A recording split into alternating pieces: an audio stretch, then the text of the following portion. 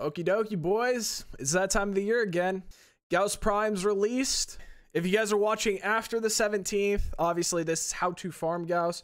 If you guys are farming before it, I'll show you guys a couple things that you guys could do right before he gets released to have the biggest edge. I do encourage everybody to watch the video all the way through. Obviously, I'm going to share with you guys some tips that have not changed for years. I'm going to break up the video into 3 segments. This is what I'm a huge advocate for. Literally year round, do your syndicates. This is game time. This is what we've been grinding our syndicates for the entire time. If you save your standing, if you save your medallions, which by the way, if you guys don't save your medallions when you guys are doing these missions every day, hopefully you're doing these syndicate missions every day. If you aren't saving them, you're dumb as hell, boy. You need to start saving them. You really need to, because this is super, super powerful. The medallions, I know that it says that you can only have 132,000 max standing, and you may have your daily standing cap, and you may have gone past it.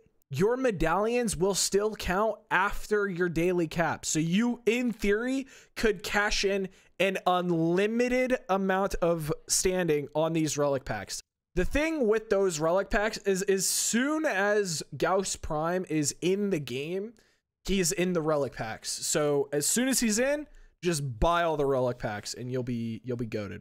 The other thing that you guys can do if you guys are watching the video before he actually is released is grind these void traces. So right now I'm almost max. I'm only 40 traces away from max. This, I'm going to be replenishing void traces because I have a resource booster. So I gain about 50 void traces per run. It's hard to say, but it's probably going to end up lasting me about 24 rad shares. So those are a couple of the things that I would say. And remember, you can do this with almost every faction in the game. So make sure that you guys do this with any faction that you're actually able to buy relic packs from. And then obviously you got Teshin with Steel Essence as well. Now, for those of you guys probably skipped to this point in the video, I'm just going to say you might want to go check the previous segment because it was kind of important, but I'm just going to get right into it. If you guys are looking to get relics quickly, this is how I'm going to be farming my relics when I run out of mine. Hepit for Lith. I mean, it's been like this. This has been the bread and butter for Lith relics for years and years and years, and it probably will be if they don't change much about the game. I would also go to Uko because this is a fast mission. Both of these missions you can do in about a minute, and you'll be getting a relic a minute. Hepit is exclusively Liths only. Uko is Meso and Neo. So if you need both of those relics, Uko is a good choice. Now, however, if you are trying to get a specific relic, I would do these disruption missions. Disruption, super, super strong. I'm going to show you guys the loot table for all of these missions that I'm going to recommend, but there's an even more important table that you guys need to learn, and it is defending the conduits.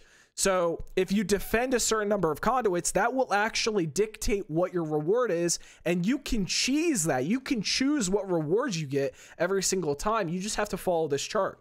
So if you are going to Olympus, you want to get a B or C reward. With Olympus, if you want mesos, you just blast them all. Just keep as many towers up as you can, and you'll be fine. Now, however, if you want to farm Neos, I recommend Sedna. Capo on Sedna, but you have to do B rotation.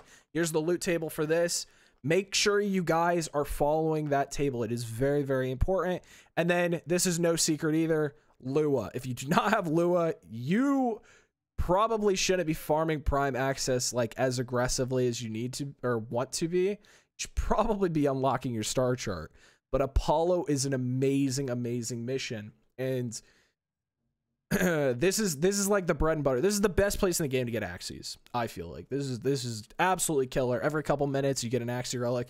Now, with C rotation, this is very important. With C rotation, you'll see that you get a couple pieces of junk that add up to whatever, like 13%.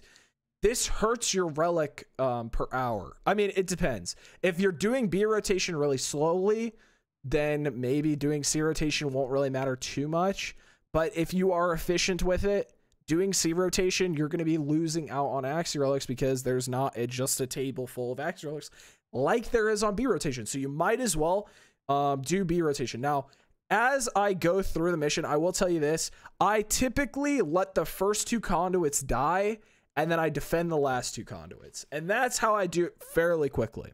I mean, by the time I get done defending the last 2 conduits, typically the first 2 have blown up. and I get a guaranteed B rotation. So that's where I would be farming. Obviously, there's a bajillion million nodes that you guys can go to. If you guys have a favorite that you guys find, let me know down in the comments. Go ahead, do me a favor, leave a like on the video, and if you guys can go ahead and share this with a buddy, that would be much appreciated. So for the third part, I'm going to be giving away a bunch of Gauss Prime sets tomorrow over on my Twitch channel. Yes, I do stream over there. Big shocker. We're going to have a good time. It's free to enter. So if you guys want to, you guys go over there, you watch the channel, you get channel points, and then you use those channel points to redeem tickets. And then it's a raffle system, and I will just raffle off names. I'll probably do it where I'll farm as many sets as I can, and then we'll raffle off that many names. So that way people aren't wasting their tickets, and then we won't have any duplicate winners as well. If you guys are interested in any other videos, like to watch on your side monitor while you're grinding, I did just upload a guide on all the tips that I would give new players. So go ahead and give that a watch if you guys are interested. Good luck, boys. Hopefully you guys get the set, and I will see you guys over on Twitch.